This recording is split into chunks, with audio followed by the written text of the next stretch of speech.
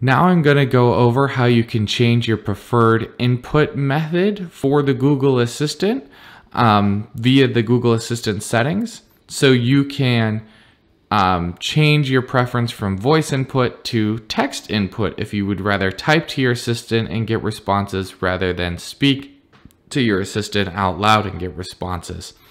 So to go ahead and do this, you want to jump into your assistant settings, and you can pull those up in the Google Home app or via just the assistant on your phone, which is how I'm going to do it. So pull up your assistant and then tap the 3 lines at the bottom of the screen in the bottom right hand corner.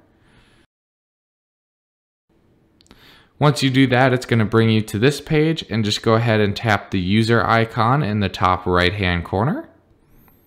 Once you do that, you'll see you have pulled up your assistant settings where you can adjust a bunch of things. But for this, we want to scroll down to General.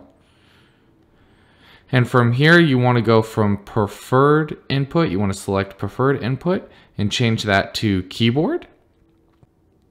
So now I can just pull up my Google Assistant, and it's going to pull up a text box instead of listening to my voice, and I can just ask it the same things I would normally ask the assistant, but I just have to input it via text.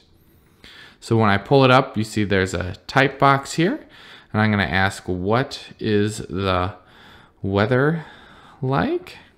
And hit send. And you can see it pulls up the weather for me. And I can go ahead and keep asking it questions if I want to. You can even see down here I have the microphone if I want to do voice input again. Or I have the keyboard input if I want to go ahead and keep typing messages if I want to. So again, that's how you go ahead and change the default input method for your Google Assistant on your Android device.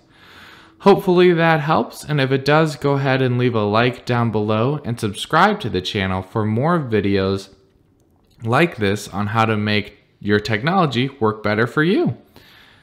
Thanks.